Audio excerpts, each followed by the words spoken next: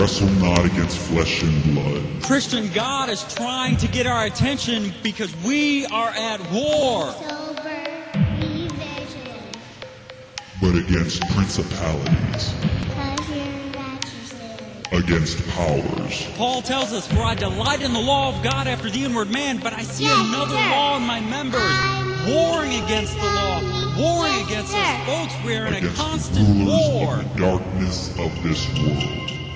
I'm in the The only way we're going to find victory in this war is if we put to death the deeds of the flesh.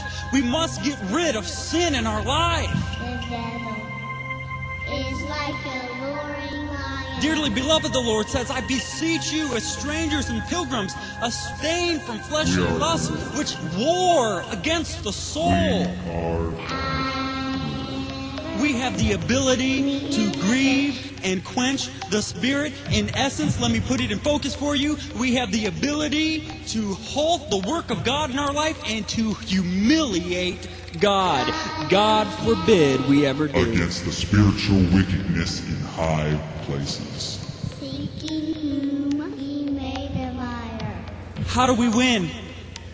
Be strong in the Lord and in the power of His might. Put on the whole armor of God that you may be able to stand against the wiles of the devil, against the methods of the devil.